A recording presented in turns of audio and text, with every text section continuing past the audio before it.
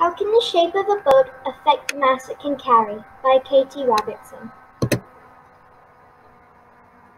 I am going to be finding out if the object is denser than the liquid. Will it float or sink?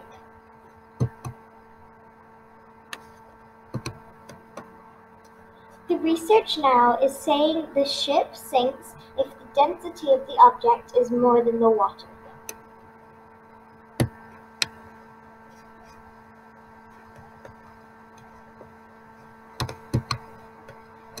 My prediction. I predict that it will sink when it gets to 20 because it will be too heavy, therefore pulling the boat under the water, causing it to take on water.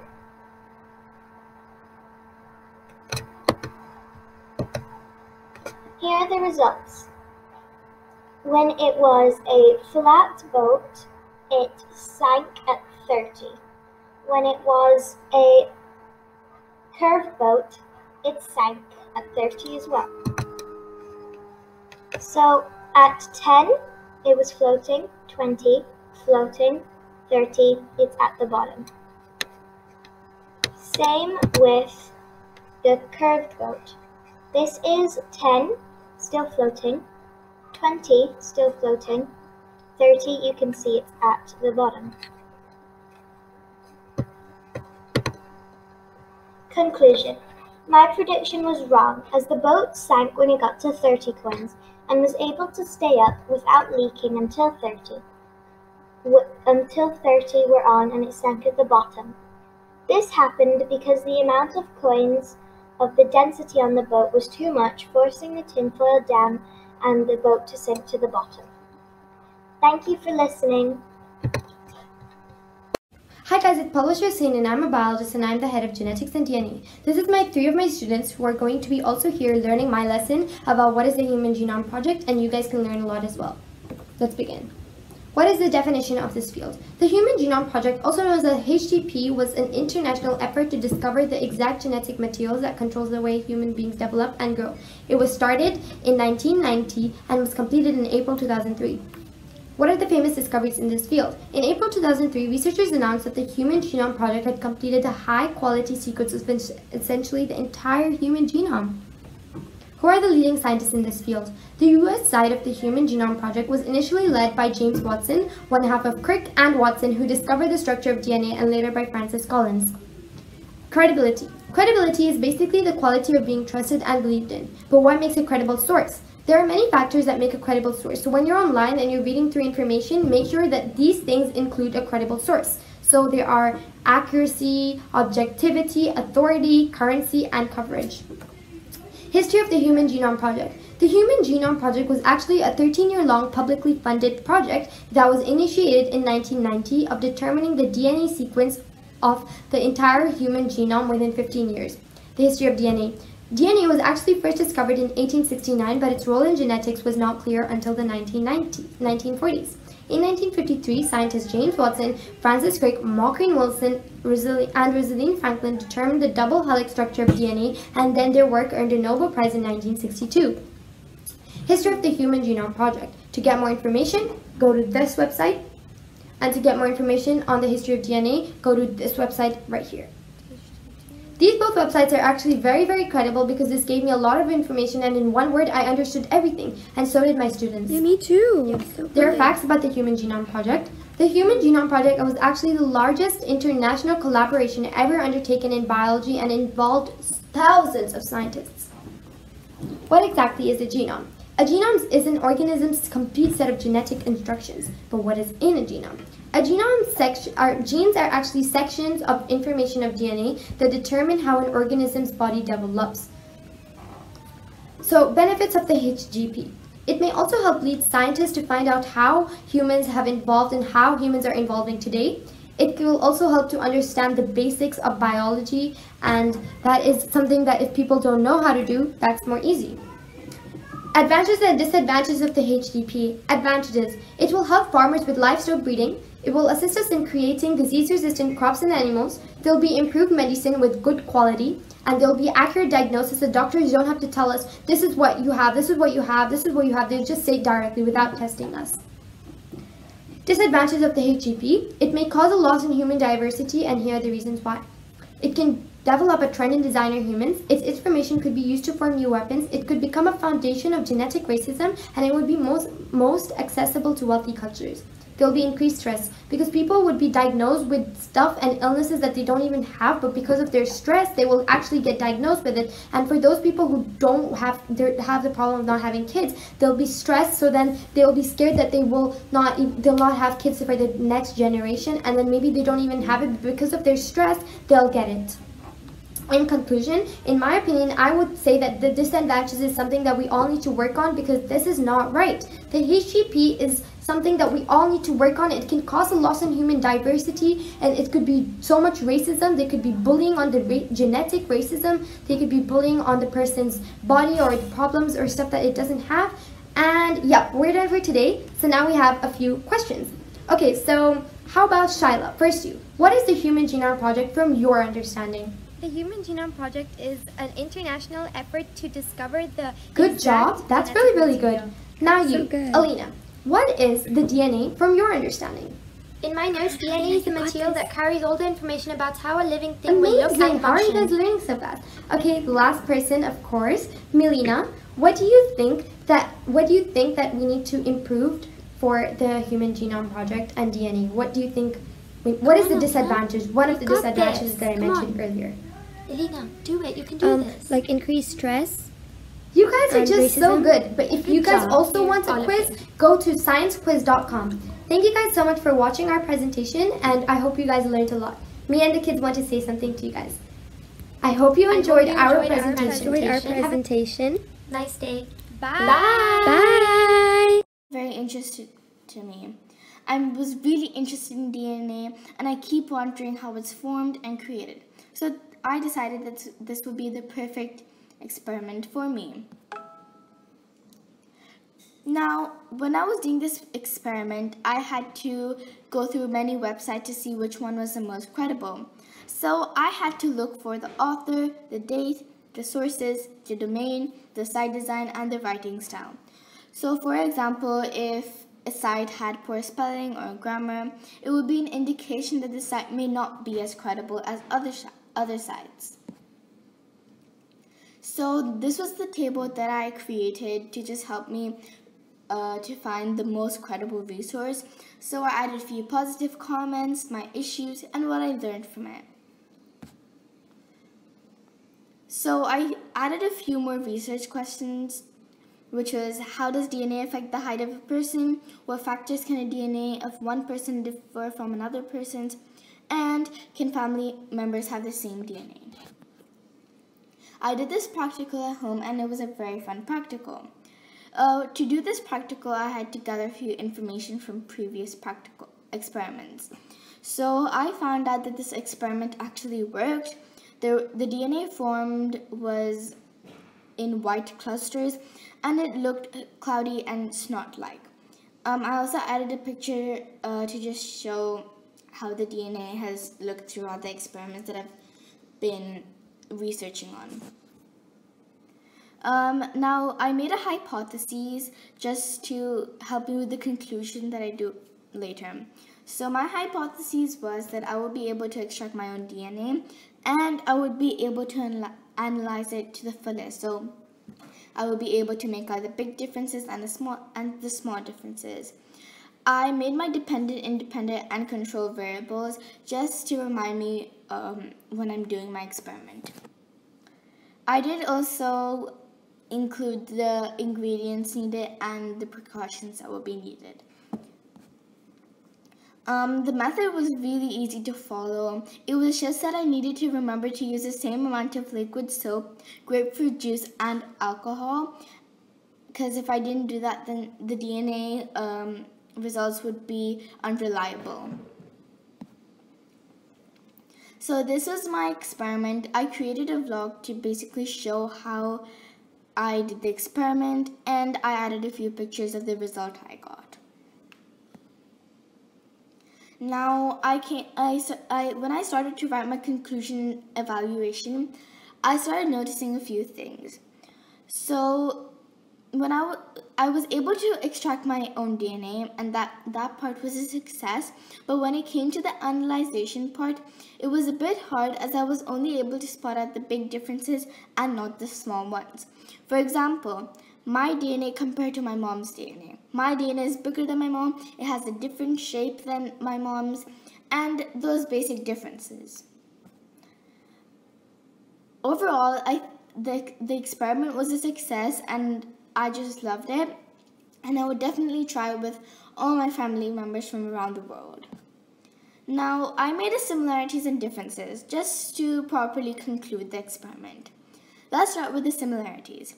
So, my DNA form was cloudy and snot-like. It formed in white clusters, and I could see sort of a spiral shape being formed in some of the DNAs. But in my experiment, I used different materials compared to other used ones, and in other experiments, there was more DNA and more of a spiral shape than mine. Thanks a lot for listening. Have a good day.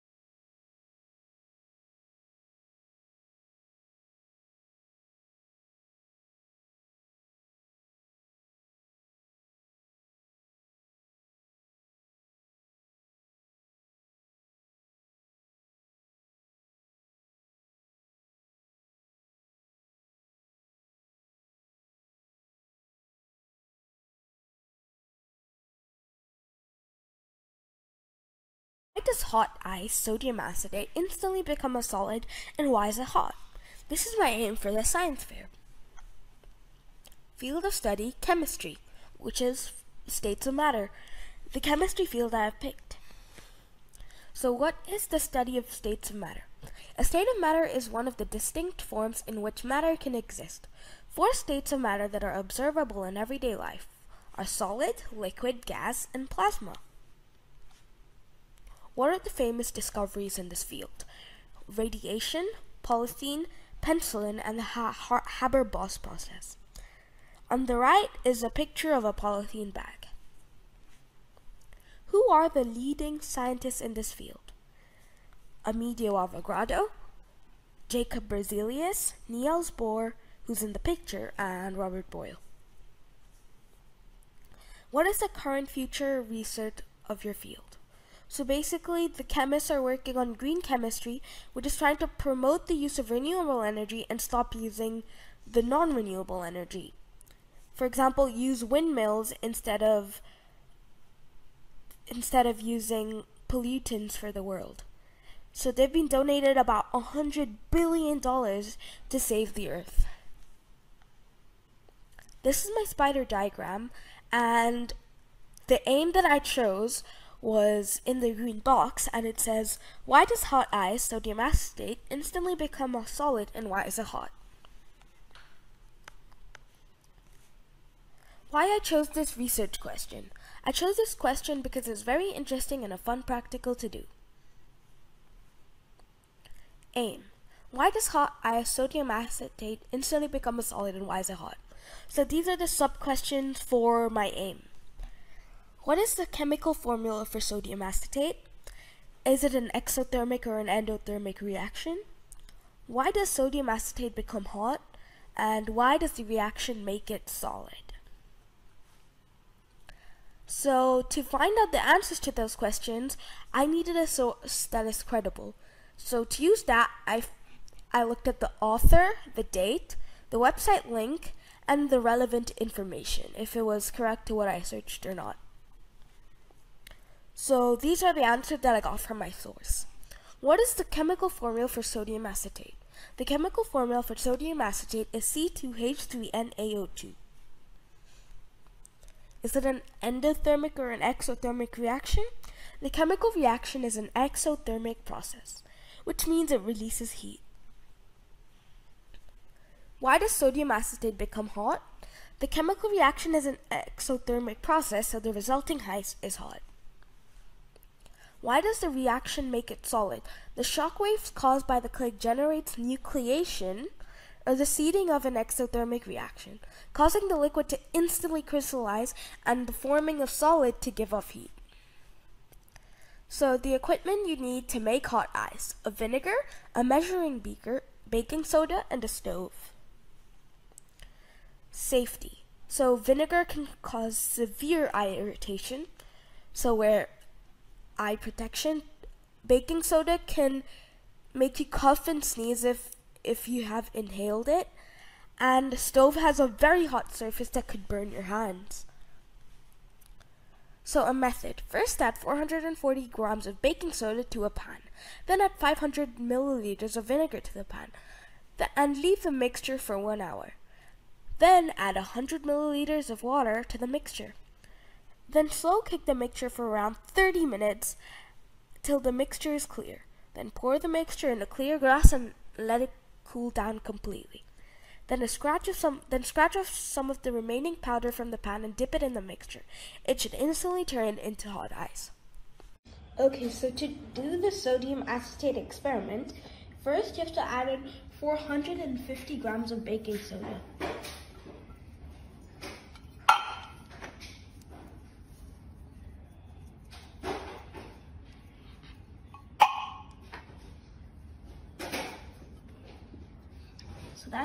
So that's about 450 grams of baking soda. Okay, so now that we got the baking soda sorted, we have to slowly pour in the vinegar.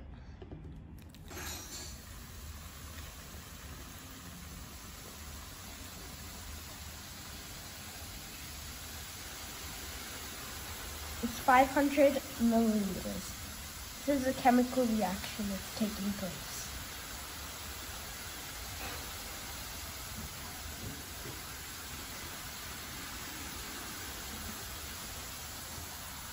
That was cool.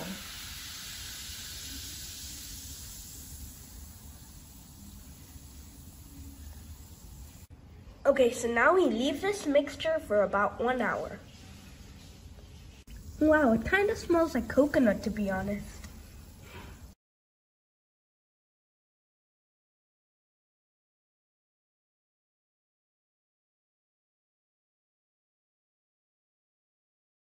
Okay, sadly the experiment didn't work. It was supposed to crystallize into this powder and then you should melt it, but that didn't happen, so I'm going to roll the clip of what should have happened.